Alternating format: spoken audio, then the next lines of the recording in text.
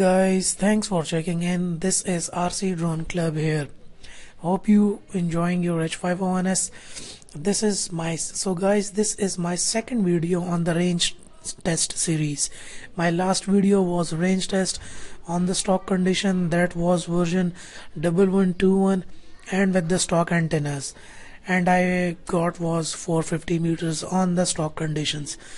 So this is my second video, and I have upgraded the firmware to the super flyer, that is 1.1.22 1122 on the X4 and 429 on the transmitter, and with the stock antennas.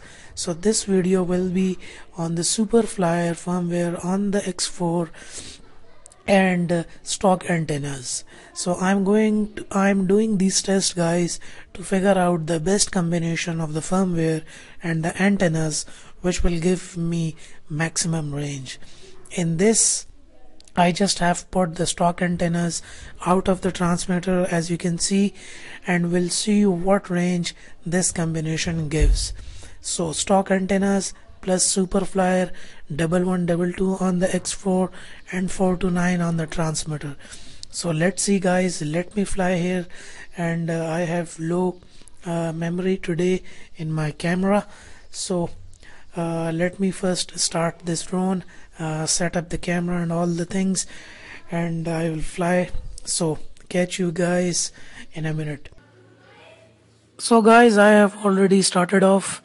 As you can see, I have told you before that I don't have enough memory on my camera to record the whole video from the start, so sorry for that. I have just started off, and X4 is already too far. It's now 850, yes, I guess 860 meters in the distance with the super flyer on the X4 and stock antennas. Only the stock antennas are out of the transmitter, as you can see. So it's 150 meter altitude with I guess it's not visible. FPV is going. FPV is not that good. Let me turn it around. Yes, FPV is not good. So 800 meters and FPV is around. Yes, 933. I have 933 meters, and I think I have bad FPV above 800. 947. Yes. So now FPV is a bit clear. FPV is not good after 800. So yeah, I think I've lost the control. It's now coming back. What happened here?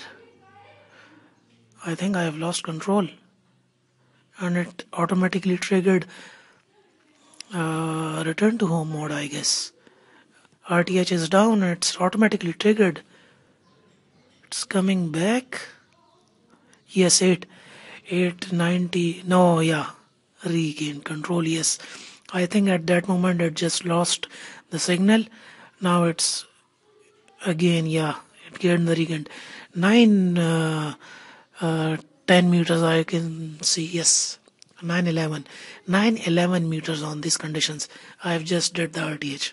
I'm afraid it won't again. I am afraid that it will lose the signal again. So coming back, I have did the RTH. So 900 meters, guys, that was the maximum on this combination with 154 meter altitude. Yes, now it's all coming back.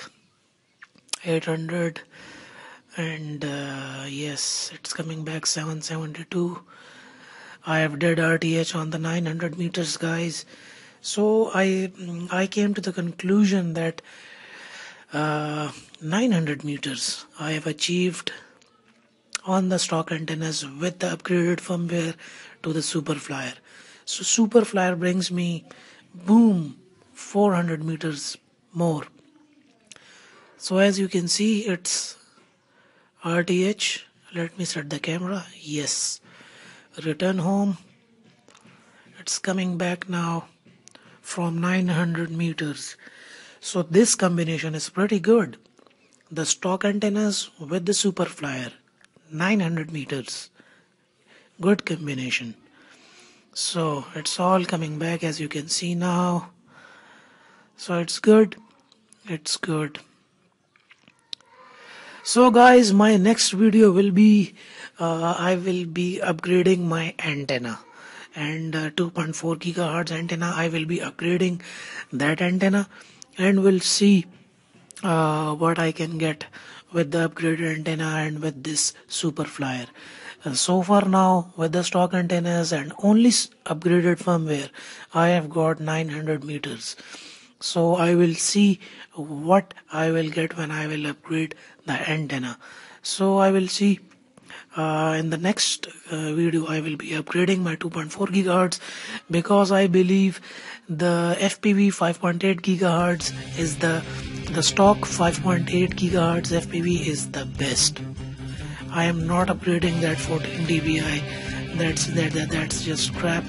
I believe the stock FPV is the best, and I will just upgrade 2.4 gigahertz antenna, and we'll see what this upgraded antenna gives me with the super flyer firmware. So guys, thanks for watching. This was my video